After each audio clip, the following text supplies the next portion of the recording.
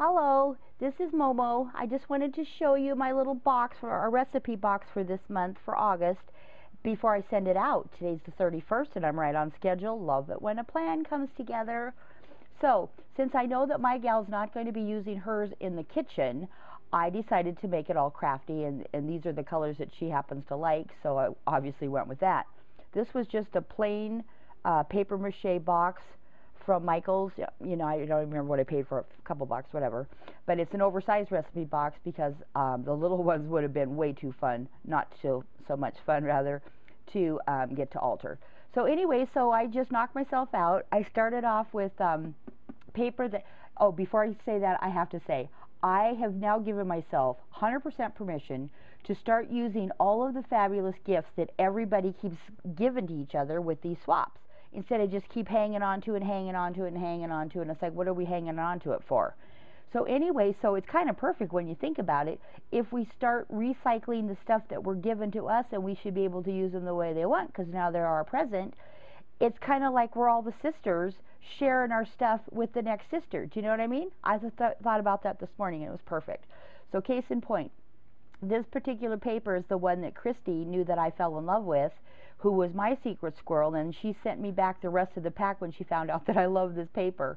So I used that paper from Christy, and I've got our little Carla's butterflies on here from the Etsy store, and her little baby flowers are this kind right here, and this one right here, which I use my Lindy Stamp Gang, a couple of different colors,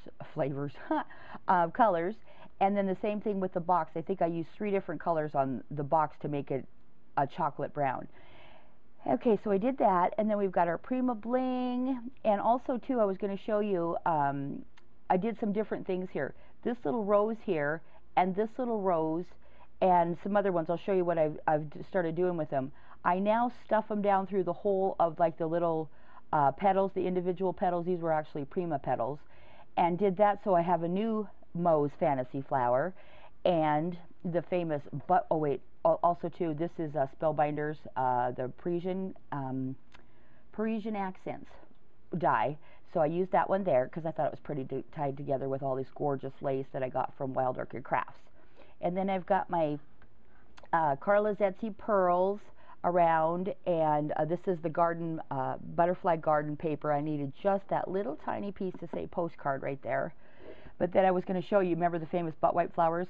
I left this one up on purpose because they get kind of fuzzy, and this is just leftover sprays from the different colors that I actually used in the box to create it. So that's the top. These are the sides, and then I just did the sides really basic and the back really basic. But isn't that color just cool? That's like 3 colors put together. All right, so then on the inside, this was totally fun. Speaking of our sisters, this right here of this bird is a napkin that I got from Kimberly, and this little lace right here was from my my special Marie that sent me my big Herkin 2 boxes of love last month and made me cry. And this little flower is ever so special to me. I won a gift from Candy Rosenberg. I don't know if all of you know her, or maybe you don't, but she's like the coolest, most patient person in the world. My God, if she can put up with me, you know she's got to be patient, right? But she says, Mo, I just love having you as one of my fans. But she was in charge of the design team for Graphic 45 for a long time. And now she's got way too much business going on. She's got 2 magazines online. She's got basically Bear that she just started up with a partner. And plus she still teaches classes. She just got back from Australia. She had like 26 stops while she's over there. So I thought of my little Candy Rosenberg right there when I used that one. And this little particular ribbon, this ribbon I tied on purpose to make it look like more flowers. I got also from Christy, and there's more of her paper back there. And then these little petals, these are Wild Orchid Craft, but this is, no, excuse me, these are I Am Roses. But you see how I shoved a little baby rosebud inside of it? So it looks like a completely different flower, henceforth another fantasy flower. So anyway, so we have that.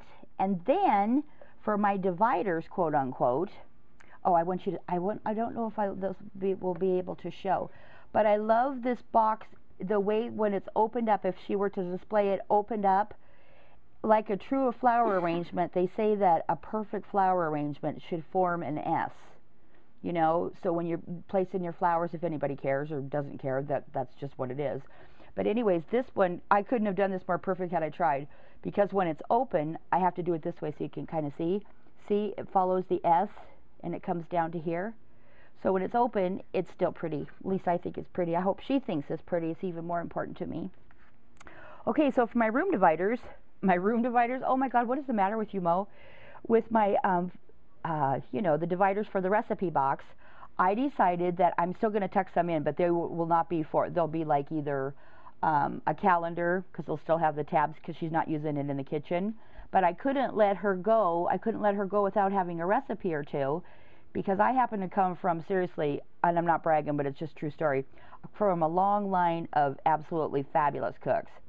So what I did is I gave her one of my special little, I'll just slide it off, one of my special cookbooks. This is called the Big Little Cookbook. And I covered this for you, my little sister, in really, really special paper. This is true mulberry paper, but can you see the bamboo coming out of it? I left that on purpose so you would know that that was real. And then this is a Japanese iris right here and little baby's breath. But isn't it wonderful? And it's all, oh, I just love it. And when it's standing up inside of that box, it really does look like a thing of beauty.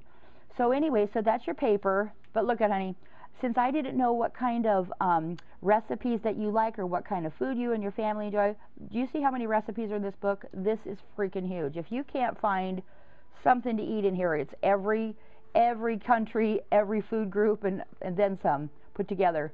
But it's a beautiful cookbook. It's got all of your recipes, da-da-da-da-da. Cooking time, level of difficulty 1. Oh my God, rice patties, how good would those be?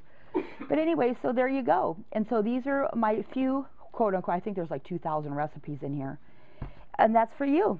So I'm all done with that, and I'm going to load it up with goodies and send it on its happy little way, and I sure hope that you like it, because it was really fun to make for you. Okay, have a great day. Bye.